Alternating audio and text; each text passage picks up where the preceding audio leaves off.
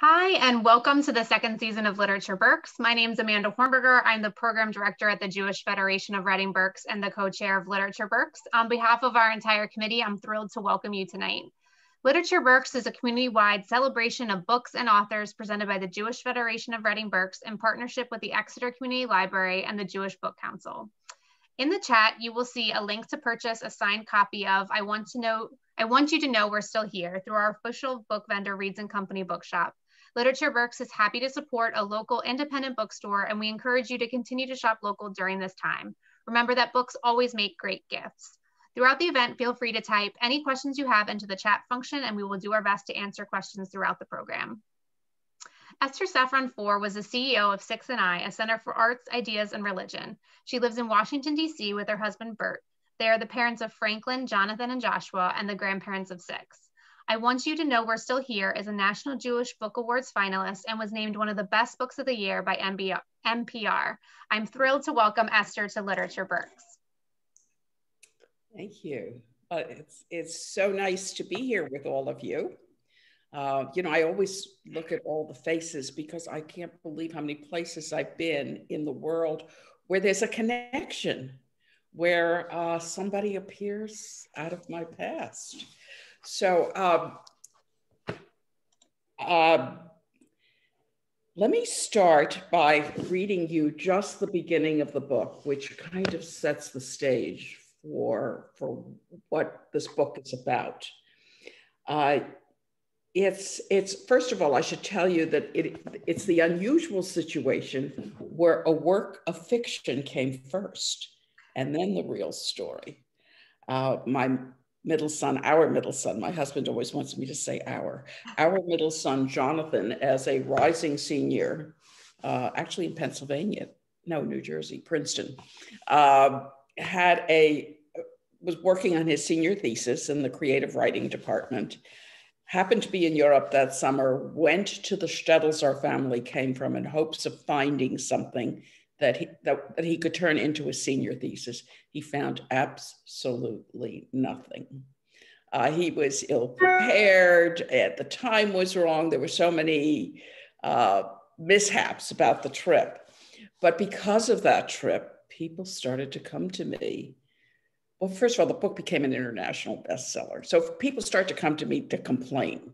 They would complain that he wrote about the shtetls that their families came from, these sacred places that they adored, and that he kind of desecrated the memory of it. And I'd have to say, well, it's a work of fiction. But that didn't satisfy them. And he made, I guess it worked for him for the book. He used his own name and he used the real names of these places. So he created a work of fiction using real names of people and places. Anyway, what happened after I stopped being upset that people were complaining that my precious son had written a bestseller and that it wasn't true, I started to listen to what they told me. And that gave me the opportunity to start to put together the real story. So I'm going to start by reading a little bit from chapter 1, which sets the stage for the book. And I can tell you that the book really is 3 parts. One part talks about my parents, a little bit about their background and how they survived the war, each being the sole survivors of the Holocaust of their extended family. Then the middle part of the book is when I come into the picture. It's post-war Europe. I was born in post-war Europe. I was born in Poland. That's a whole story that you'll hear a little bit about in my introduction. And we as a family, me as a toddler, spent the first few years of my life in a displaced persons camp, which is where Jewish refugees went. And finally, the last part of the book is my decision to actually go to Ukraine, to follow in Jonathan's footsteps with the pieces of the story that I now knew and see what I could find out. So I'm going to start chapter 1 right from the beginning. And if you get the audiobook, for some crazy reason, they had me tape the first chapter and the epilogue. There's a professional reader who's doing the rest of it, but so I'm practiced at this. My birth certificate says that I was born on September 8th, 1946, in Ziegenheim, Germany. It's the wrong date, the wrong city, the wrong country. It would take me years to understand why my father created this fabrication, why each year my mother came into my room on March 17th, gave me a kiss, and whispered, "Happy birthday." Piercing together the fragments of my family's story has been a lifelong pursuit. I'm the offspring of Holocaust survivors, which by definition means there's a tragic and complicated history. My childhood was filled with silences that were punctuated by occasional shocking disclosures. I understood there was a lot that I didn't know beside the secret of my invented birthday. My parents were reluctant to speak of the past, and I learned to maneuver around difficult subjects.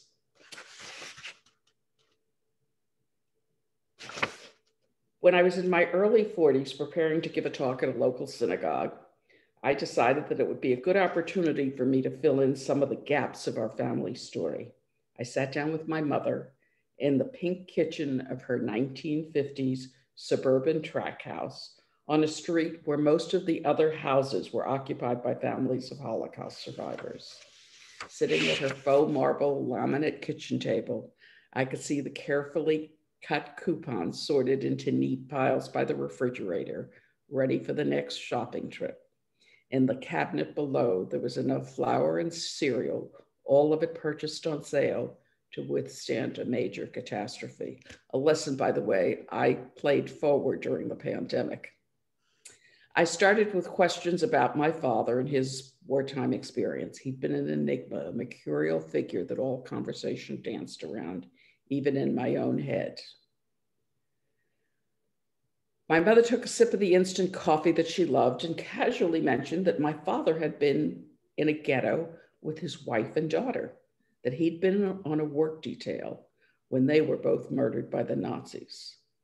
Absolutely stunned, I blurted out, "He had a wife and daughter? Why haven't you ever told me this before? How can you be telling me this now for the first time?" Of the person closest to me in the Holocaust, my half-sibling, I had not one detail, not a name, not a picture, not one piece of memory to hold on to. Here was a child, one of among at least 6 million Jews, and one of almost 1.5 million Jewish children who were murdered during the Holocaust. And there was no way to remember that this child had lived. I'm just going to read you a little bit more from this. The search took me to places that allowed me to more deeply understand the Holocaust, to more deeply understand the Holocaust and how it continued to reverberate long past the liberation and into future generations. It was ultimately a search that took me to places inside myself. It's been said that Jews are an ahistorical people concerned more with memory than history. A curious fact, there's no word in the Hebrew language that precisely connotes history. Zikaron and Zakor, used in its stead, translate to memory. The word for history in modern Hebrew is lifted from the English word, which was originally lifted from the Greek historia. History is public, memory is personal. Memory is about stories and select experiences. History is about the end of something. Memory is about the beginning of something. And so I decided I had to put this story down. I didn't realize it was going to become a book, but I knew that if these memories were to be carried on, that I had to somehow make them available, put them down for my children, my grandchildren, and their grandchildren. And by the way, those of you who have stories, I urge you all to write them down, not necessarily a book, but to pass those stories on. There's a lot of work that's been done on storytelling and children. And the findings have been that the most resilient children grow, the kids who grow into the most resilient adults are people who understand where they came from and understand that life is not a straight trajectory, that there are ups and downs, and that people have survived before them in their family and that they can survive. And it's something I took to heart very much during the pandemic. I kept thinking, what would my mother think? She'd think this is no big deal after what I'd been through. So what I think I'd like to do is talk to you about that middle period of when I came into my family's picture. As I said, my parents survived in different ways. They were both on the run. My mother had made it all the way through the Soviet Union into the stands to Kazakhstan, Tashkent. She had on foot, on buggies, on hiding in fields, stealing potatoes, survived that way. She survived because when we'd ask her how she survived, she said luck and instinct. And I think that was really a shorthand. Luck, because she was always looking forward. She was imagining that tomorrow could be better. And instinct and intuition, she didn't look back. She moved forward. She didn't look left and right. Should I do this or that? Her instincts took her forward. She was the only member of her family who survived. Her younger sister, when my mother decided with several of her friends to leave the shtetl as the Germans were descending, her younger sister walked with her partway as she was leaving the shtetl, and her sister said, "You're so lucky to be leaving," and took off her shoes and gave them to my mother so that she'd have an extra pair of shoes on the trip. Sadly, she lost one of those shoes and, of course, never saw either of her sisters again. My father, I'm not sure how he survived. I will probably never know. I do know from a tiny picture that my mother had saved. By the way, I should tell you in the middle of this that while my mother was the ultimate survivor, that my father committed suicide after we were in the United States for 4 years, that for somehow he could not go on. And I will probably never really understand why. I in my own mind, I believe that it was the Holocaust that killed him, that it was the loss of one of his first family and now us, and life was continuing to be a struggle for him. And hence my desire to take this trip to see what I could find out about my father, about his first family, and to try to figure out more about who he was. My parents met in 1944. They had each returned to their shtetls to see what was left. There was nothing left. My mother not only had lost one of the shoes that her younger sister had given her, when she came to her shtetl, she saw somebody walking in front of her in a dress that belonged to her oldest sister. And there was no mistaking that it was the dress because it came from relatives in America. My parents met in 44. Like lots of survivors, they didn't know what to do, where to go.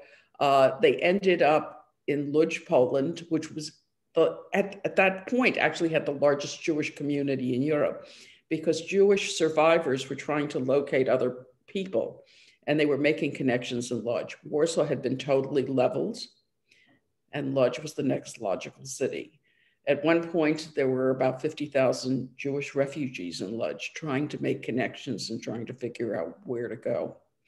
During our period in Łódź, my parents were married on Lag BaOmer in 1945, which really struck me as interesting when I was writing the book, because here were Jews who had lost everything and they were still waiting to officially get married on Lag BaOmer, that the one day during this period of mourning when you could officially get married and be married by a rabbi. So I imagine thousands of Jewish couples, people who had just found each other, decided to get married and to try to build new lives, but waited for Lag BaOmer to do it. In March of 46, I was born. I was born in Lodz, our first home. And I know this from pictures more than anything else.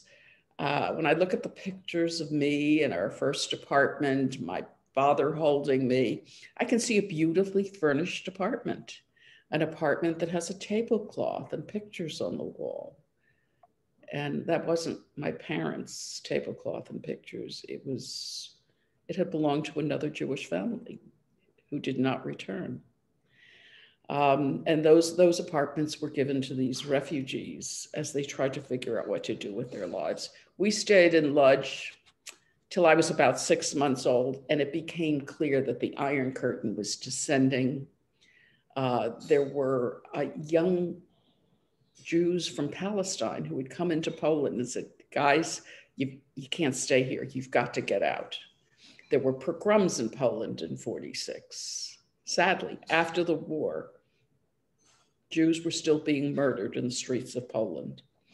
So we knew that we knew we had to get out of Poland, and that, I mean, of all ironies, you had to go to Germany because that's where the DP camps were. And that's where decisions were made about who can go where. So we snuck into Germany in a covered wagon with a false bottom. I was 6 months old. My mother had to put cloths in my mouth so that I wouldn't cry out in the most dangerous parts of the trip. We made it to first to Berlin and then to Ziegenheim, to a displaced persons camp. And again, you know, I have pictures of that period, and I have so many pictures of that period. And I think there must have been a lot of photographers or people with cameras or Jewish survivors trying to capture these new lives they were building. The DP camps had the highest birth rate of any place in the world. These refugees who had, you know, found each other briefly right after the war started to build new families. What was interesting is that these camps, that the Allies just had no idea what to do with these refugees. The original thought was, you know, there was someone, after the murder of 6 million Jews, there was something like 250, 300,000 Jewish refugees. I mean, what a tiny number, the remnant in these camps. And the occupied forces had no idea what to do. So they said, just go back. I mean, that's what you do. They wanted to repatriate these refugees back to their home country, but there was no family, there was no home, there was no livelihood.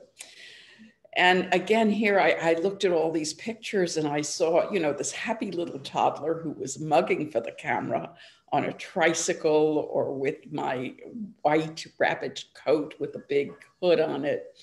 And I certainly was a happy and loved child, as were all these children who were born at that period in time, who were the hope of the future for their parents. But we were put in these camps. And when I took a closer look at those pictures, as I was writing this book, you know, it was time to step back and analyze. I saw barbed wire fences. I saw my parents and I looking happy and well-dressed, but watchtowers, barbed wire fences, and army barracks that were not heated. Our particular DP camp in Ziegenheim had just been the home for Soviet prisoners of war. So they threw out the Soviet prisoners of war from these abominable situations and put us in without proper toilet facilities, without toothbrushes, without anything. It's the refugees who were cleaning up and trying to make these homes. The DP camps were primarily in the American zone or the British zone. And honestly, the American soldiers, I'm just looking here for a quote from George Patton. George Patton, who oversaw the camps in the US zone of southern Germany, wrote in his diary that he believed the Jewish DPs were, quote, this is a direct quote, a subhuman species without any of the cultural or social refinement of our times. So here, these people who had lost everything were now in this terrible situation, and no country in the world wanted Jewish displaced people, including the United States, including Canada, where a Canadian, I think a member of parliament said, none is too many. Fortunately, we made our way to the United States under the 1948 DP Immigration Act, which was passed by Congress, really pushed by President Truman.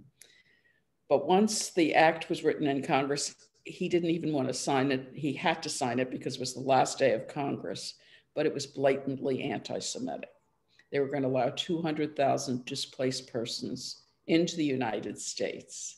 Of the 200,000, because of restrictions, only a little over 50,000 were Jewish refugees, and we were among them. So how do we get in? We got in because my father falsified my birth certificate. It's only in writing this book that I figured out why he did that, because the 1948 DP Immigration Act says very specifically that they, among the 200,000 DPs they were going to admit displaced persons who had been in these camps by December of 1945. Now, the war had just ended. And if you were in a concentration camp, you might have made it. But if you were a Polish Jew who was in hiding or in the partisans, there was no way you were going to make it to Germany by December of 45. And Congress really understood that. And if my parents had said that I was born in Poland in 1946, it would have been clear that we wouldn't have qualified, that it was clear that they weren't in Germany by 45. The act also wanted 30% of those admitted to be farmers, not a Jewish profession of choice. And I found a certificate amongst the papers that I went through where my father was certified as a first-class farmer. I don't think he ever farmed. But fortunately, he understood how to work the system. Ultimately, we wanted to go to Brazil, actually, because my mother had a large family there, and we couldn't get in. The Brazilians weren't admitting Jews. And I'm going to read you something from my great uncle in Brazil, who tried to guarantee everything for us so we wouldn't be a burden to the Brazilian government, wrote to my mother after our arrival in the United States. And this is a direct quote from his letter. Also something I found in the process of researching this book, this pile of letters. I am very, very happy that you eventually have found a place to end your wandering, but it's still a foreign land. There's also anti-Semitism in the beautiful good land of America. That was written in 1949. So that's where I came into the picture. We came to the United States. Life was also filled with tragedies with my father's death, but my mother's determination to go on. I have, actually, I just gave one of my sons, I have these sheets with 4-leaf clovers taped to them. And my mother and I used to sit in this little patch where there were 4-leaf clovers, and we'd collect 4-leaf clovers. And it was her optimism, her looking for luck, looking towards the future that symbolizes. Anyway, in 2009, after Jonathan's trip, where he found nothing, but did get to become an international bestseller, followed by a movie, by the way. Everything is Illuminated is also a movie. My oldest son, Frank, and I decided it was time for us to do what I didn't have the courage to do, what I had encouraged Jonathan to do of his unsuccessful, but maybe very successful trip to Ukraine. We went to all the shtetls our family came from. And in 2009, I can tell you that everywhere we went, we found something. We found some piece of the truth. We found people who maybe they were children when the war occurred, but they remembered something about where my family lived. They remembered the ghetto. It was breathtaking, because I had tried to manage my expectations and expected to find nothing. But I found so much more than I had expected. And in one tiny shtetl, where my father had lived with his wife and his young daughter, I found a woman who had played with my half-sister, who told me what she looked like and what she liked to play with. And perhaps most meaningful of all, she told me her name, something I thought I'd never find, because she was one, my sister was one among, I don't know how many, at least 500,000, I'm sure, children who nobody knows, their names aren't recorded anywhere because there was nobody to remember them. And today on Passover, actually on Passover last week, I had my youngest 3-year-old granddaughter here, who's named for my half-sister. And it's all been an amazing journey, a journey of tragedy and triumph. And I'll tell you something about the title of the book, which is a question that I almost always get on these talks. Why is the book called I Want You to Know We're Still Here? Well, it is a story. It is a tragic story, but yes, we are still here. Our family is here. We have 6 grandchildren. All 3 of my sons are writers and storytellers and have kept this story alive. And when I went to Ukraine, I thought, well, I really want to leave something of myself behind in this place. I want to breathe the air. I want to walk the dirt roads, but I just felt this compulsion to leave something. And so I took our annual Shana Tova card. We do this every year as our family grows. And I'm so proud of watching it change from year to year. And I took a pile of those and did every mass grave. And we visited mass graves in 3 different shtetls. And there was also in one shtetl, there were 4 or 5 mass graves because the Nazis didn't get everybody the first time. So they'd, round up a group and then go to another mass grave. I buried the card in those mass graves. And to me, symbolically, the idea, the title, I Want You to Know We're Still Here, has lots of meanings. Who is the we that I want you to know? Who is the you? But it came quite literally from the fact that in these shtetls, at these mass graves, saying Kaddish, I also buried this photograph in the mass graves of my grandmothers, who probably thought nobody survived. I wanted them to somehow symbolically know. I mean, what does it mean that I did this? I did it for myself, that we're still here, that there is a growing family that survived and their DNA lives on. And I would be happy to answer your questions. Yes, please, if you have questions, put them in the chat. I know I got a couple of questions already. If you don't feel comfortable putting in the chat, just raise your hand or unmute and we can ask questions that way. I loved how you brought up your sister, and we were speaking before the program started that this is a busy week. Yom HaShoah is this week, and there's a lot of memory that goes along with that. Right. And one of the things that I always find important to do on Yom HaShoah is to say the names, that right. To really make sure that people go away. I always say, if you can remember just one name, that is so important. So can you just talk about what it meant to you to finally know the name of your half-sister and that experience and that memory making for Yom HaShoah and other things? Oh, it was so critical because I had scoured all the databases. I talked to survivors from these shtetls, and I had one guy say to me, so many babies were killed. We can't remember all their names. But this wasn't another baby. This was my half-sibling. And because I learned her name, I know the date that she was murdered, I could say Kaddish on that date. I put her name into all the databases and the name of her mother. And last week was Passover. By the way, I'm just going to hold up my book. This is not a promo, but this came out last week, the paperback edition, which has a book club questions at the end and some documents. And I stopped at the bookstore with my 3-year-old granddaughter, who, by the way, is named, my half-sister's name was Asya. And when this little child was born, she was born in the middle of the night to my youngest son and his wife, who are Shomer Shabbos.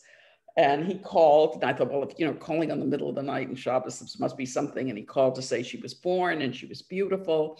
And she was named B for my daughter-in-law's grandmother. And he said, I'll call you in the morning. I want to talk to you. And in the morning he called, how would you feel about having her middle name be Asya? Mm. And so last week during Passover, B. Esther Foer was running all over this house. We stopped at the bookstore. I said, this is Grandma's book and you're in it.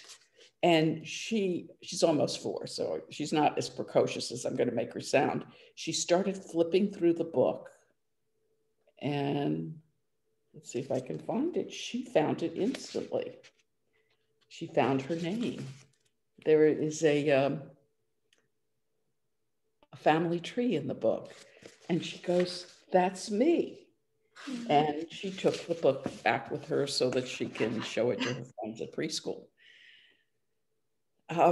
So that's, not only do I have my half-sister's name, it lives on. Yeah, that's so important. One of the things that I just loved in the book was people always talk about like Jewish geography. Like you can't go anywhere without meeting someone from somewhere else. But this book was unbelievable. I mean, you went to Brazil and Israel and like all across the country, and everywhere you went, you found people from this Trockenberg, this tiny little shtetl. Can you kind of talk about that experience? So I have to say one of the blessings of doing these Zoom book talks is 2 weeks ago, I got an email from a woman who is clearly my third cousin. And amazing. She read the book and she said, I know very little about my family, but she recognized some of the names. And we have been in touch and she wants to come to Washington. I knew her grandmother. When we came to the United States, all of the old people were so intrigued because here I was, a little toddler speaking Yiddish. So the writing of the book has connected me with so many more people. I think probably because my family tree was cut to the stump because I grew up without grandparents, without cousins. My son used to joke that we would go to Brazil. He said, who else's family goes to Brazil to weddings and bar mitzvahs for third cousins? But that's what I had. It's been an ongoing connection, and the book has provided so many new connections. It's been another gift of the writing.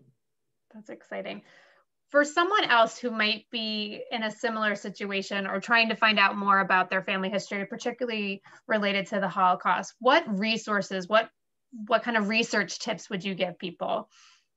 So, there's so many databases and there's new information constantly coming online, which is truly amazing. There's a Jewish Historical Institute in Warsaw where you can contact them, and they have genealogists at the Institute trying to help people fill in the missing pieces. There is a new database that came online in the last couple of years that tracked people in DP camps. It has been in Germany for years, and after the war, they decided to keep it confidential, and they have recently started to make it available, and you can get online and see it through the U.S. Holocaust Museum. But ultimately, it's talking to people.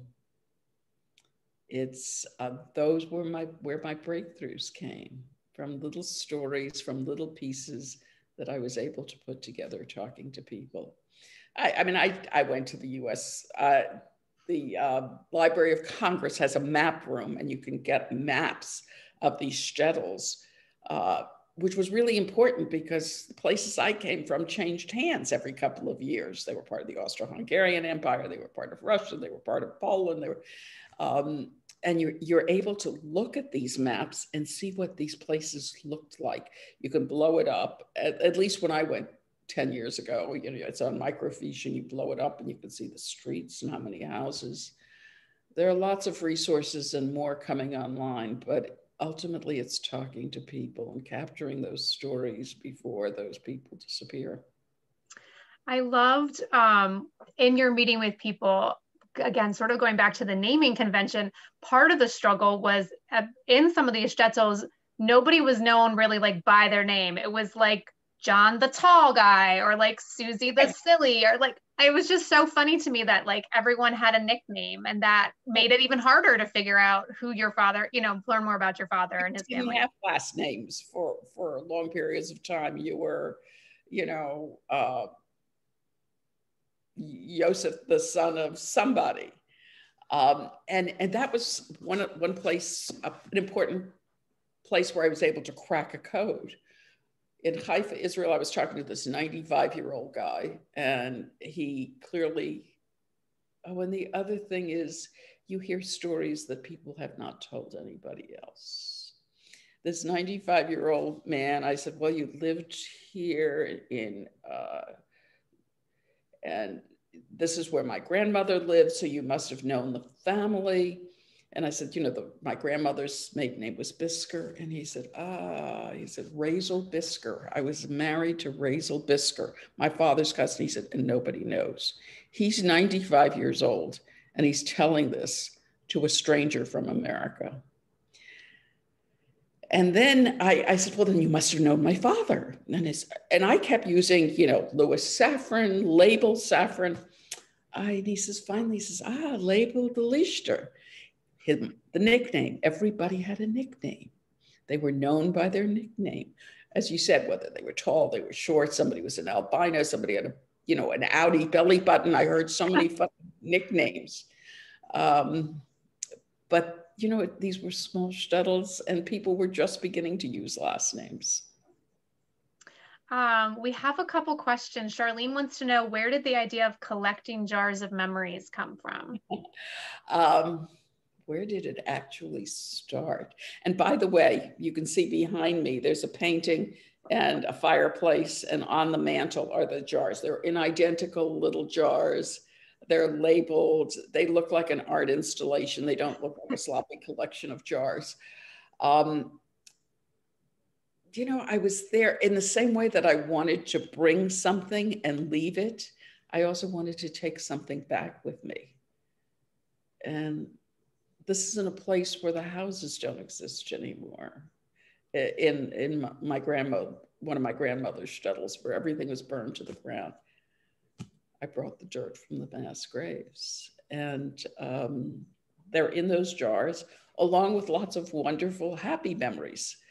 My 8-year-old grandson went to Israel for the first time when he was 4. And he knows my jars. They all know my jars. He brought me back a Ziploc bag of sand from his first visit to the Tel Aviv beach. And that's there. And, you know, I look at the dirt where his ancestors are buried, and the fact that this child went to Israel as a 4-year-old and lives a wonderful, privileged life. And it's really the story of life. When my mother died, December 2018, I was able to take some of the dirt from the shtetl where her mother was buried and pour it into her mass grave.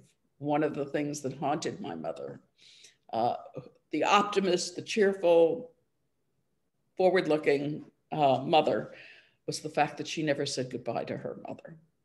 Mm. That she took that instinct and just ran. And so I was able to mingle the dirt, if you will. And what did your mother think about your trip back to Ukraine? Oh my God, she was horrified. I was able to make all the arrangements, figure out, at one point, by the way, I even hired an FBI agent to analyze photographs. I mean, I was leaving no stone unturned. All of that was fine. But telling my mother that I was going was the hardest thing. And I called her and I told her, that I'm taking this trip to Ukraine. And she'd always said, there's nothing to see there. But I told her I was going, that I just felt I had to. And she said, how could you do this to me? And very personal. I mean, this is where I was going to the places where she had lost everybody who was dear to her. So I said, don't worry, Frank is coming with me. That's my oldest son. And she said, you're taking your child? He has babies. How can you do this? And then the next day, after that very brief, difficult conversation, she called me and she said, try to understand the fear that I live with. Then finally, there was that final call from the airport. And I called her, we were ready to board the plane. And she said, take a good book, don't eat anything they give you, and stay in your room, and don't do anything stupid. That was her final farewell. And then afterwards, was she, when you found things, did that give her a sense of closure at all, or? The closure came when she saw Frank and I come off the plane. She made the trip to the airport to see us arrive. Did it give her, it gave me closure. I don't know what could have ever given her closure, but it definitely gave me closure, or at least peace. Question from Nancy. You write in the book that outlasting the war didn't really mean that you survived. Is this because of your father? Are you convinced that it was because of his experiences in the Holocaust and what he lost? That's why I wrote that sentence. And there were lots of people, lots of well-known people who suffered the same fate my father did, who survived physically, but couldn't survive emotionally. So yes, that is why I wrote that. And I was going to say something else and I've now forgotten it. Well, if you remember, come back to it. Another question is, do you have any conscious memories of the DP camp? I often ask myself that, and I don't know if I have memories or if it's the pictures. Of looking at all of those amazing pictures. And these are pictures, by the way, of birthday parties and celebrations and people. There was a couple that lived in the next room, and to say it was a room, there were partial dividers. And I would look through the hole every night and say goodnight to the people in the next army cot. And I have visited that couple several times in Israel. They unfortunately never had children. But she was my aunt. She carried me around in the camps as much as my mother did. People were not only building new lives, they were building new families because they didn't have anything else. So I don't know, are they real memories, or are they looking at pictures and listening to the stories my mother and people in Israel that I have met who lived in the same DP camps, the stories they told me. You mentioned in your introduction that your mother saved things, but she didn't show them to you until much later on. Did she ever explain to you why she felt it was important to save certain documents? And she was very practical. I don't know. I mean, it was what I finally got. And sometimes she was also very clever. My sons all think she could have been the CEO of Coca-Cola, but that she was at least a superhero. So sometimes when I would be asking questions, I went to her apartment and sometimes I'd open a drawer and I see a new document has appeared. And she was just giving me a little bit of new information. But the last 3 years of her life, she lived till she was almost 99. She moved in with us. That's what she wanted. And I was the good daughter. And we did it. And I happened to have a wonderful husband who made that possible. And I sat with her. We were moving things out of her apartment. And I said, okay, Ma, where's the box? And I just knew that she had documents, that she probably had my father's letters. and I wanted them, and I knew it was the last possible chance. And here we were, two tough women sitting there. And she said, oh, I don't know. I don't know what you're talking about. I said, we're going to just sit here until you remember. And we sat there, I don't know for how long. And finally she caved and told me where it was. And I have that box in my office. It had her ketubah, the one where she was married in Lodz, Poland, on Lag BaOmer. That's how I found out that she was married on Lag BaOmer. It had her first Mother's Day card, our first Mother's Day in America, where my father had bought this card, and it was huge, and it had this soft, puffy cover. I've never seen cards like this. And she saved that first Mother's Day card. She saved letters from people to whom she loaned money. Even as a widow, she was helping people out. And she saved the letters and the canceled checks. She was a planner. I found a savings bond for $50 for our oldest granddaughter's, my granddaughter, her first great grandchild's bat mitzvah. It was purchased when Sadie was born because my mother wasn't sure she would make it to the bat mitzvah. And so she bought it 13 years in advance. She did make it, by the way. Which was just so joyous. That's amazing. A question from Vivian: is there any possibility of your book being translated to Portuguese anytime soon? I run 5 book clubs and would love to discuss your book, but many participants would not be able to read it in English. She's joining us from Sao Paulo. Oh, and I have a big family in Sao Paulo. It is in Spanish. And I know a lot of people in Brazil can read Spanish. I have not yet heard it'll be about Portuguese. It's in Spanish, French, Dutch, German, Italian. Another question, is it available in audiobook? Several library patrons are asking. Yeah. It's available on audiobooks. And as I said, last week came out in paperback, and the paperback does have some documents in it and some explanatory material. And my granddaughter B's name, which in the family tree. That's very important. Were you nervous to transition from a mother of writers to a writer yourself? Horrified. I was so nervous. I am not a natural writer, despite having raised writers. And the original plan was that for my oldest son, Frank, and I to write this book together. That was kind of my cop-out. I figured, he's a writer, it'll be much easier. And it would have been a different book. And my editor and my agent said, no, it has to have your voice. They were so smart to say that, because there were so many parts of this that were like breakthroughs for me. It was, of course, taking the trip, finding Asia's name, but the actual sitting down and writing the story. It was like a therapy experience. It just an amazing experience. So I'm glad I did it. It's probably not as well written as it would have been, but it's a different book, and it's my book, and I'm grateful that I had this opportunity. Absolutely. If you have any other questions, feel free to put them in the chat. Somebody wants to know, what other books do you like to read, and who are your favorite authors? Oh, wow. So, of course, my sons.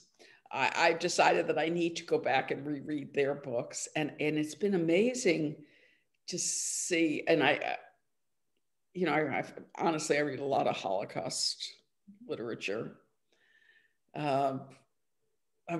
And yesterday I was reading Edgar Keret, who is the funniest Jewish author, whose family came from Poland, and he happens to be just a wonderful person. But I've decided it's time to reread my son's books, because I realize that now there are things in their books that they may have put in there subconsciously. For example, Jonathan's second, I think it was his second book, extremely loud and incredibly close. The grandfather doesn't speak. He writes his messages. And my mother told me, and I guess Jonathan remembered this, that there was one survivor in her shtetl who stayed, who saw everything that went on, I guess from the hiding or heard about it, and stayed to tell the survivors who came back exactly what happened to their families. And after doing that, he went to Israel and he never spoke again. And so there are things I think that they picked up by osmosis that have made the way into their work. Yeah, that's fascinating, I'm sure. That would be really interesting. You showed a copy of the book. Can you explain the picture on the front? Yes, that's my mother and me. It's one of the many pictures from the DP camp. And the interesting thing is, I'm just looking at the picture now. When you see me as a little girl, you can see there's, I don't know if you can see, there's sort of a spot on my head. I was in the kitchen. It was, the camp had one long kitchen. It's like nobody had separate rooms. And there were hot plates. And I was playing with a kid and we somehow knocked over a bowl of porridge. And it fell on me. My hair all fell out. Of course, my parents were terrified. You know, here you finally rebuilding a family and this happens. And there's a tiny spot in my hair that just never grew back. But in that picture, you can see where the last spot was that as my hair was growing back. Definitely. At one point in the book, you talk about Hasia Diner and how she talks about Holocaust memory right after the war. And that's the time that you came to the States and the time that your father committed suicide. Again, kind of bringing it full circle, bringing it back to Yom HaShoah, what would you tell the audience? What would you like to tell people about Holocaust memory and the memory of your family? I think memories are so important. We just went through Passover where we shared specific stories, not the grand scope of history, and we tried to see ourselves in those stories. I think the writing of these stories, and now, unfortunately, a lot of survivors are dying and the stories are being written by people like me, second generation, and like my son, third generation. And the stories are different. Did I find the total truth? I don't know. Jonathan, in this work of fiction, which wasn't true, he found a message. He tried to tell a Holocaust story to his generation, and it seemed to resonate. I think it's important to tell the stories, to learn the lessons. My father made it as far as he did because somebody hit him for some part of the war. And I was able to find those people. There were people who risked everything. And I'm alive today. And so are my 6 grandchildren because somebody did that. And sadly, there are genocides that are still going on. And I think, I don't know what we've learned. But we have to, and the refugee crisis so rings for me because my father was able to falsify documents, so we made it. But there's so many people that aren't making it. Tell your story, remember the individual stories. Thinking about 6 million Jews is, I mean, who can deal with a number like that? That's so overwhelming. But it's these stories that tell what happened to real people that you can begin to understand, and it'll give you a sense of what happened and help carry those memories forward. Absolutely. They were all individuals, which I think is something that you illuminate through this book. Thank you, Esther, so much for joining us tonight. This was a great conversation. I want to invite everybody who is able to join us on Wednesday for Erev Yom HaShoah. We will have another program at 7 o'clock. We have Judy Battalion, who will be telling her new book called The Light of Days. She's talking about female partisans in Poland during World War II. It's an amazing, amazing story that a lot of people don't know. So I highly recommend, if you're able to please join us. Thank you and have a great night, everyone. Thank you. Thanks.